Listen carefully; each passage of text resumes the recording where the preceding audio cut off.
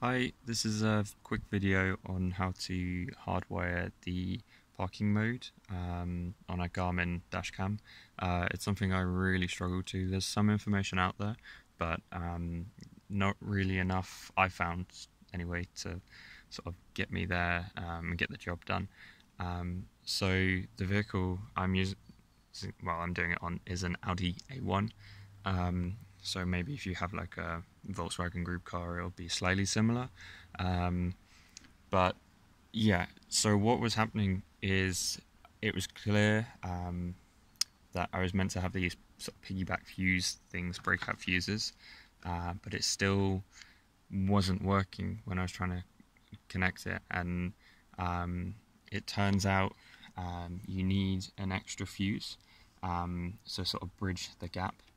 Basically, they have, if I take one out, they have like 2 fuse slots on them, and you need to use the inner one is the fuse for the component that you're sort of bridging. So, for example, this one is the 12-volt cigarette lighter, and so the inner one here is you need to use for that, and you must have this other fuse for the dash cam, otherwise there's sort of no connection, which was what was happening for me.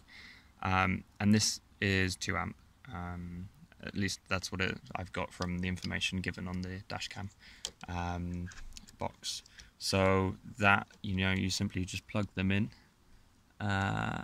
like so. It should go in. And yeah, so you'll have because it's up here,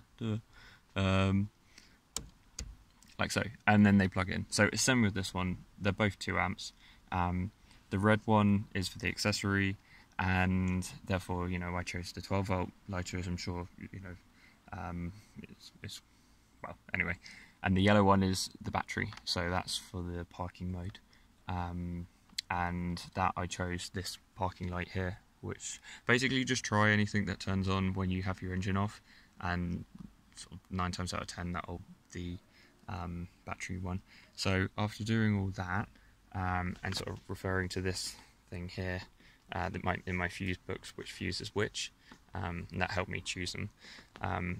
This is actually wrong, something to note here. This should be the right side of the dash panel, but I think because the steering wheel swaps, because we're in the UK,